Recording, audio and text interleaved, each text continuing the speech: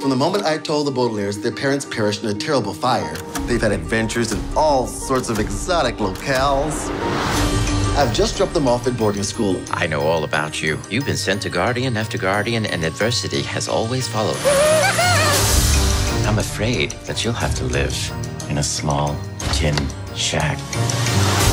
Crabs. Our shack is crabs. Yeah. Our parents were a part of something. It might be the reason all these terrible things keep happening. Count Olaf is still looking for us. Does this seem like a nightmare? Because that's the effect I was going for. Who is this man? That's Count Olaf in disguise. He's in the middle of a scheme to steal our fortune. What sane man would disguise himself 4 times in a row?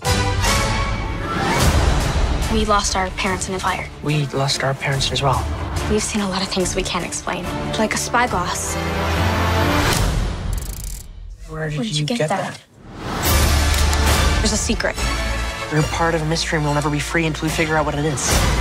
We have eyes everywhere, and we are always watching. Aya.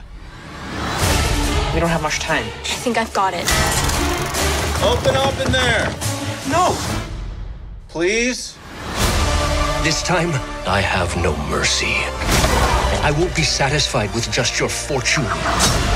I will obliterate you in the cruelest way imaginable. The camaraderie at this hospital is really inspiring. We need to keep moving. I wish you luck. I think you're going to need it.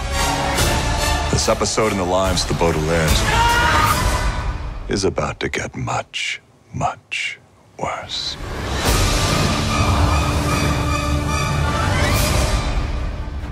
How's work, Sonny?